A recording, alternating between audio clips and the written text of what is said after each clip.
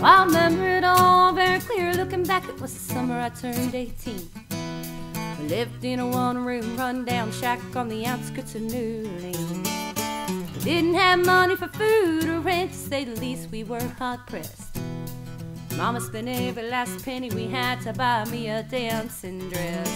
Mama washed and combed to curl my hair, painted my eyes and lips.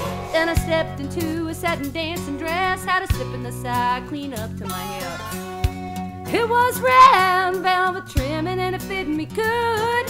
Standing back from it, looking glass, there stood a woman where a half-grown kid had stood. Said, here's your one chance, fancy, don't let me down. Said, here's your one chance, fancy, don't let me down. Mama dyed a little bit of perfume on my neck, then she kissed my cheek.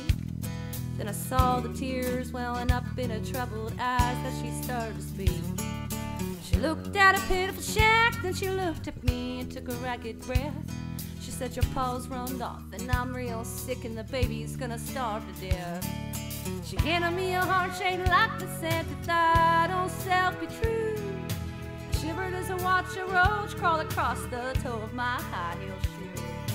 It sounded like somebody else who was talking, asking, Mama, what do I do? She said, just be nice to the gentleman, fancy, they'll be nice to you.